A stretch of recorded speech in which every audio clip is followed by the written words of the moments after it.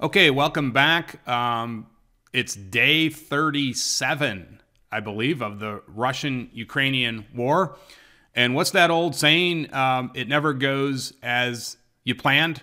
And we have no greater example of that in history than the Peloponnesian War, of course, when Pericles decided to hole up in Athens and avoid contact with the land army of the Spartans, or the Peloponnesian army, I guess I should say, and decided to keep the war at sea, which, of course, was Athens' main strength. Of course, it didn't go to plan, and that is one of the great examples in history. Of course, a plague broke out in Athens, and next thing you know, large amounts of Athenian soldiers were dying. So that's just one of the great examples where you can have a great plan, everything can look great, and it doesn't go exactly the way you think it does. And I think every general, no matter where, even no matter what in history, no matter what part of history you're dealing with, they all know that war does not go as according to plan. In fact, Napoleon, I think, once said,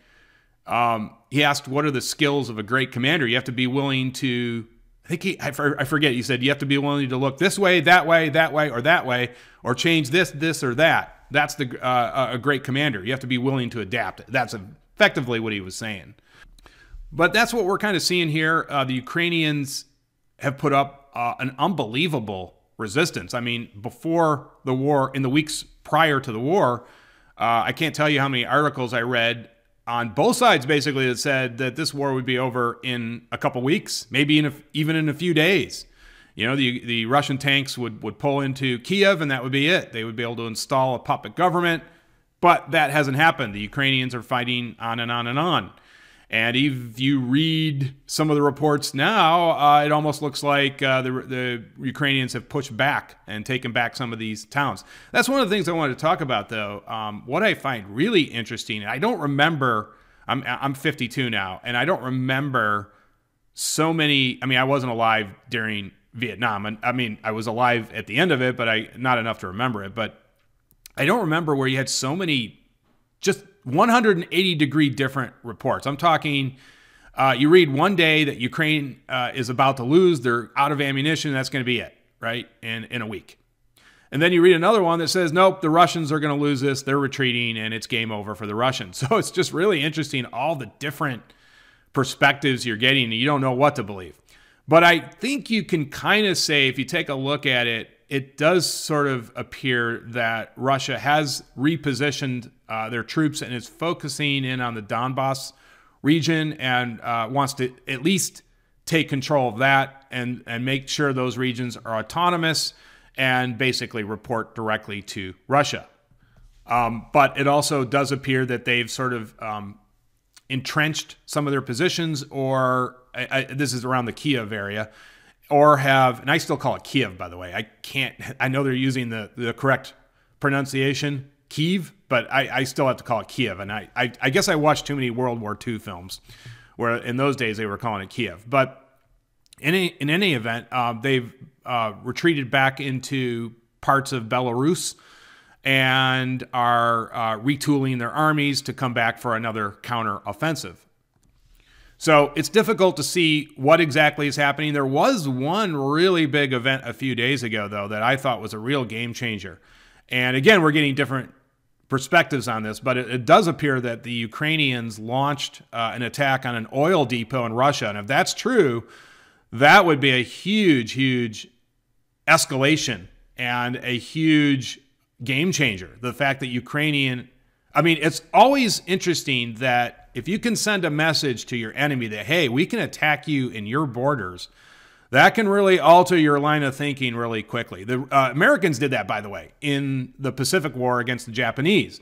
They launched the Jimmy Doolittle attack on the raid on Tokyo. They firebombed Tokyo. And of course, that was basically a symbolic message to say, hey, we can attack you, but you can't attack us. That was the whole point of that, psychological warfare.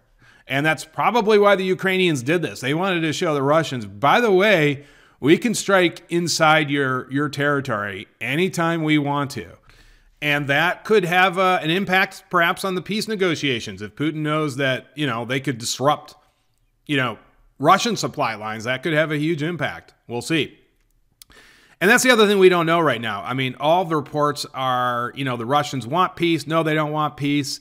There's reports that Putin now just wants to get those 2 provinces out east, and then he'll secure a peace deal with the Ukrainians. Other reports say, no, Putin's going to basically wipe the whole country off the map and doesn't care. So again, we'll have to wait and see. We just really don't know. You see all of these different perspectives, different articles saying different things. So it's really hard to gauge what's going on. And I guess most wars are like that. In the end, nobody will remember what they fought the war over. Or if they do remember, they'll be like, why did we fight this war? I think that probably happens in 95% of the wars. Why did we even fight this war? And I think they'll be saying that, especially if they do get a peace deal where Ukraine declares neutrality. They're allowed to join the EU. Russia gets control of those 2 provinces. And that's kind of what the talk was before this war even started. So a lot of people are going to go, well, why did we even fight this war in the first place?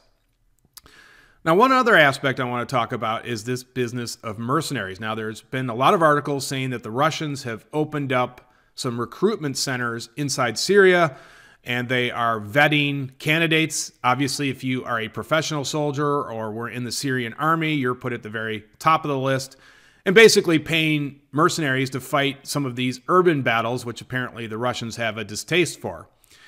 And one of the commentators said, I can't believe this is happening. I can't believe Russia would do this. And I was really surprised by that comment. I wanted to actually call into that commentator and go, that's as old as time. Hiring out mercenaries, that's nothing new.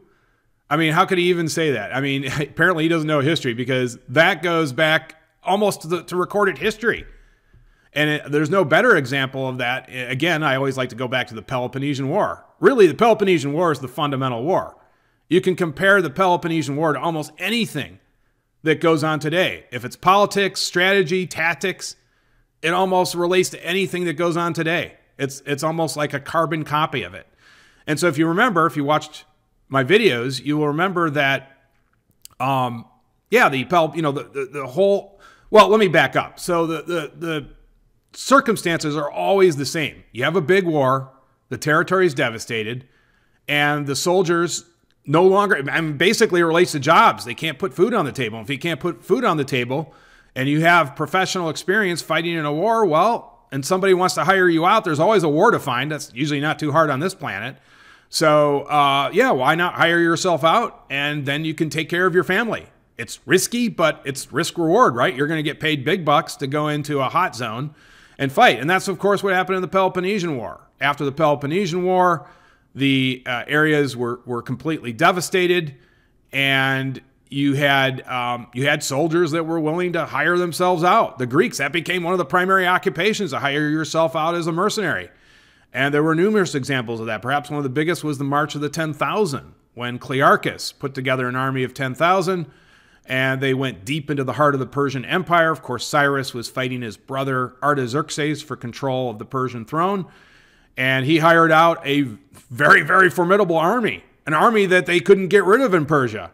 No matter, even though it was severely outnumbered, they couldn't destroy it, because these were fully professional soldiers. And so that's nothing new. That's why I was kind of surprised by that comment, or anybody could be surprised by that. That's as old as time. Hiring out mercenaries to go fight your war. Gaddafi did it just recently in Libya. I mean, there was a big example of that. He was hiring out, I forget the country. Was it the Congo? Somewhere he was bringing in soldiers. Anyways, thanks as always for watching. We'll see where this goes. I might do another one in a few weeks if there's a peace deal. Let's hope there's some peace here, and they can address the security concerns of everybody. I mean, that's really what they have to do. They have to address the security concerns of the Ukrainians, of the Polish, of the Russians. Everybody needs to have their security concerns guaranteed. If they don't, I think we're going to be right back at this. And who knows? It could get even worse. So we'll see. Let's all pray for peace. Okay, thanks as always for watching.